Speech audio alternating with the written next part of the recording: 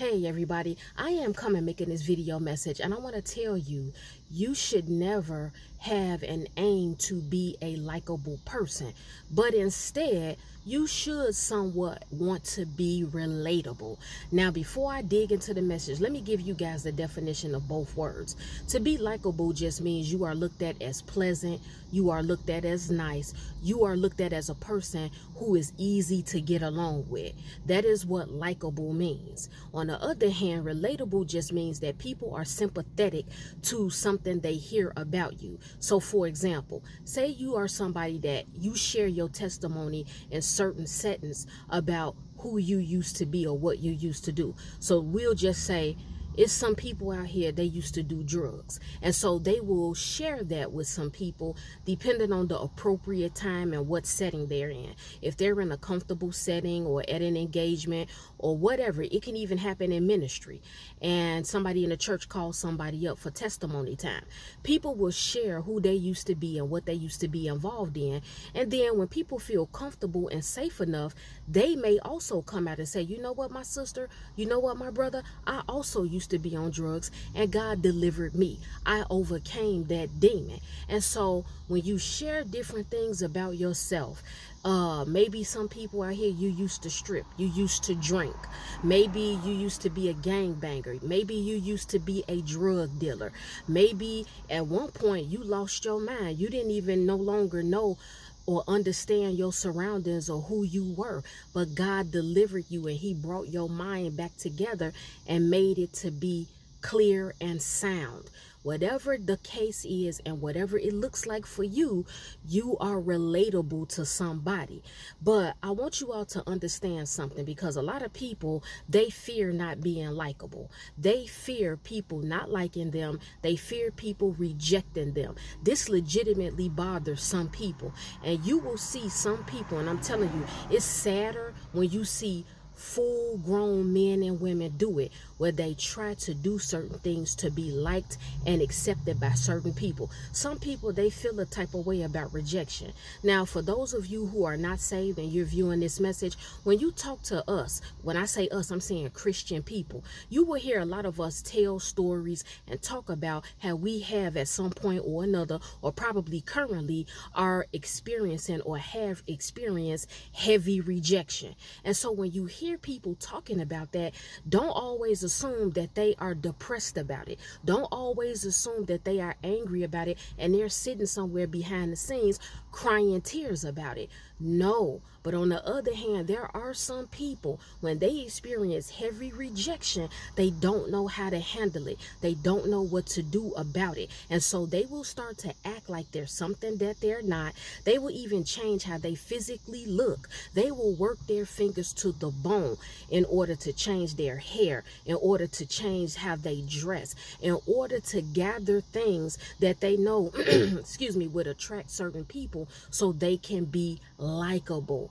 Jesus Christ himself was not a likable person. I've told you all this numerous times before. Jesus, when he would encounter people on a daily basis in those ancient biblical times, Jesus more so told people who he was and what he was on the earth to do. And he also told people what he was going to do after he left the earth physically. But Jesus did not step on the scene trying to be likable. He came, he told people he was the Son of Man. He told some people, I'm the Son of God. He told some people he was the Son of David. Or people asked him, they would address him as the Son of David. And he would tell them, yes, I am he. But he was not trying to be likable. Jesus didn't sit back and cry and weep because people did not like him. And also, to go further and deeper into that, when Jesus was able to pick up that somebody was still in their heart denying him being the Son of Man and the Son of God, he would tell them, you are still denying me. You still don't believe me. Or he would tell them, like he told the disciples, you know, you have little faith. So Jesus, because I got to set the tone here, Jesus was not a likable person. He was not pleasant when he stepped on the scene to do a particular thing. Shall we go to when he came into the temple? When he came into the temple and people were doing all types of ungodly things, they were cheating people out of money. They had unequal scales where they were charging or overly charging people for goods that they were buying and trading.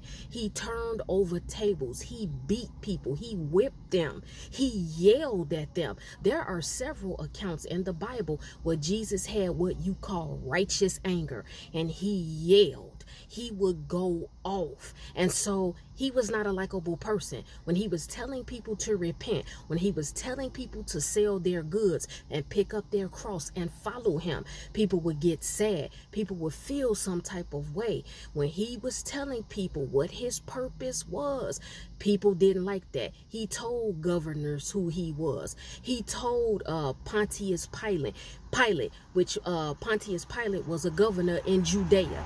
He let him know who he was, and Pontius Pilate, he felt some type of way about that, okay, which ultimately led to the crucifixion of Christ.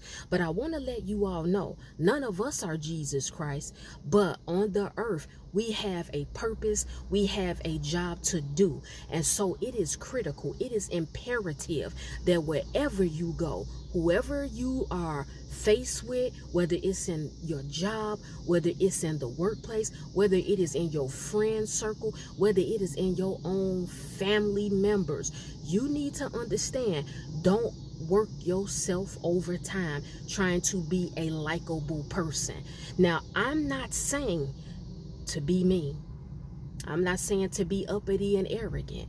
I'm not saying to call people out of their name or make them feel like they are inferior under you. But you need to be very confident and clear about what God has called you to do. Okay? You don't go anywhere trying to get people to accept you. But you can be relatable, because when you stop being relatable in some way, in some shape or form, people will reject you and they will close their ear to what you are here to do. So if you're trying to teach, if you are trying to preach, if you are trying to speak word of wisdom or word of knowledge into somebody's life, even if God had placed a mantle and a gifting and anointing of a prophetic gift on you, people will close you out because they cannot relate to you. If they sense or they feel like you think you're better, or you feel that you're high and mighty, and you're trying to make them feel like or even look like they are the scum of the earth, they will no longer accept you. And so I'm here to tell you all today, it is okay if you are not necessarily a likable person. That does not mean that you be a nasty person. That does not mean that when you show up at work, when you show up to church, when you get around your friends, when you get around your family, and when you leave out of your house or wherever you lay your head at, and you go and you enter into the public realm, it does not mean that you be a nasty, disgusting, disrespectful person. But you don't go anywhere where you're trying to be likable.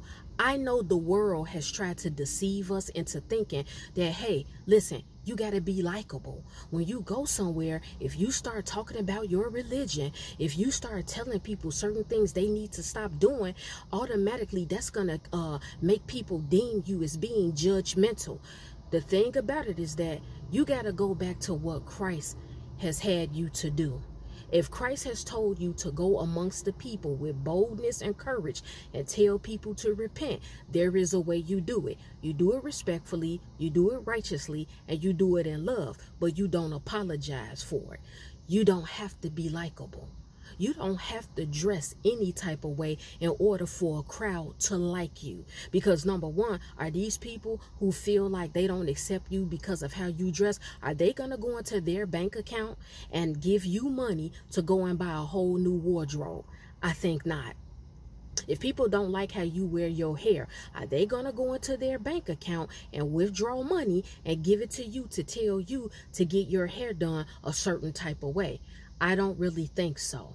Is somebody going to pour into you to the point that they feel like they're making an investment in you so you can change and turn into the man or woman that they want you to be? Probably not. And if they do it, they're doing it with the wrong motive. Maybe not everybody, but a lot of people, they will try to make you their project. They will want you on a weight loss journey, not because in their heart they are concerned about your health and your well-being, and they know that there is a better, bigger you that can come out on the other side if you drop some pounds, meaning that you can do more if you were smaller and if your health was in a better state, if it's compromised. But some people, they want you to be their project because they want the props, they want the pats on the back. Ever see anybody who steps in somebody's life and they say, I cleaned that person up, I helped him or her come clean from drugs, I cleaned them up off of alcohol, I helped them to lose weight, I inspired them to eat clean, I inspired them to start working out with me at the gym? They will take the credit for your transformation. This is why I'm telling you all, stop stressing yourself out trying to be likable. Stop being afraid to be 100% authentically who you are, even down to how you physically look. As long as you are clean, meaning you don't smell to where you are being offensive to others. As long as your hair is clean, neat, combed and brushed, and you are dressed appropriately for the setting. You know how to dress when you go to work. You know how you should be dressed when you go to church. This doesn't mean that it's mandatory you wear name brand clothing and designer clothing. But you know you don't go into the house of God with your breast out. You know you don't go to the house of God without wearing any panties or a girdle. You know this. You all already know this. Me and you already know not to wear joggers and pants to where people can see the print of your penis moving and shaking and bouncing. You all already know this stuff. But what I'm saying is that as a saved man or woman, you all have to get your focus back to the point of this game that we are down here and we are supposed to play. Or maybe that's the wrong wording. I'll say the job that we are designed and created to do by Jesus Christ. You don't have time to be trying to be likable, but you can be relatable. You can share where God has brought you from. You can share what God has brought you through. You can share things that God have said to you that transform your mind, that transform your way of thinking, and that transform your conduct. You can share stories. You can share testimonies. You can be very inspirational and uplifting, because there are some people that will latch onto that and they will know, you know what? I heard this sister's testimony. I heard that brother's testimony. I know God is real. I can relate to them. I know, hearing his or her testimony, that I am not alone in what I am currently going through or what I have been through in the past.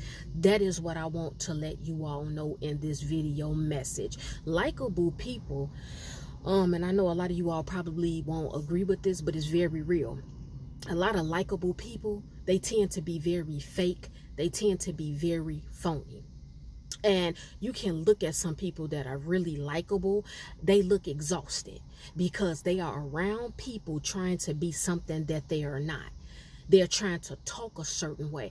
I know people right now, they don't talk in their normal voice. When they get around certain people, they can be a black man or a black woman. I see more so women doing it, that they will start talking completely like a white woman. I'm not talking about you talk and you are articulate.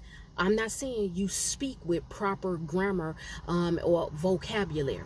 I'm not talking about that. I'm saying they will completely change their voice into a white woman and they look exhausted. Instead of just talking in their normal tone, I'm not saying talking broken English or talk ghetto. You can talk with appropriate English. It doesn't have to be broken English, but to change your voice to sound like an entire other race, that's a problem. And so people will try to be likable. They will shut down their personal beliefs their personal moral standards and values in order to fit in with a crowd, because they know the minute that they share, you know what, I don't like that certain president. I don't believe in those certain societal views. I don't agree with that. It goes against the word of God.